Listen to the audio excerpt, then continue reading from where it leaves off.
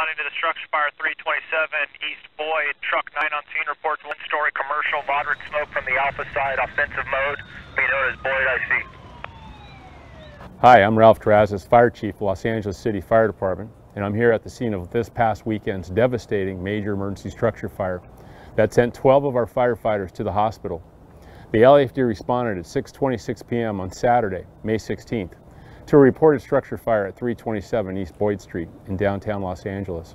Upon our arrival, our firefighters found moderate smoke coming from a tightly secured one-story commercial building, causing our firefighters to force entry and initiate an aggressive interior fire attack, while simultaneously going to the roof to cut ventilation holes.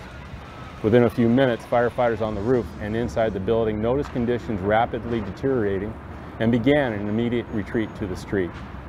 During the transition out of the building and off the roof, 11 firefighters and the aerial ladder of Truck 9 were engulfed by a massive fireball that stretched entirely across Boyd Street, scorching the cab of Truck 9. This prompted a Mayday call to be broadcast, causing dozens of firefighters to immediately come to the aid of their fallen colleagues.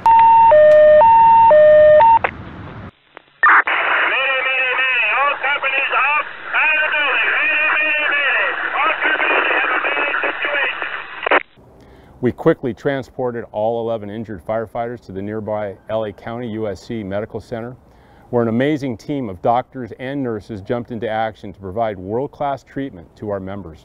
More than 230 LAFD firefighters eventually responded to the scene, and it took 1 hour and 42 minutes to extinguish the blaze, which also exposed 3 other buildings. Today, the LAFD's arson investigators have been joined by the LAPD's Major Crimes Unit and the National Response Team from the ATF. Together, this large and experienced group of investigators will work to determine the cause and origin of this destructive fire.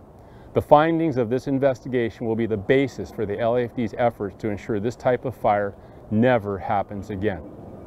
Additionally, we have mental health professionals and the LAFD peer support members working on the important task of monitoring our firefighters' mental wellness after such a traumatic incident. Finally, I would like to thank everyone from across the nation and around the world for their support of the Los Angeles City Fire Department during this time.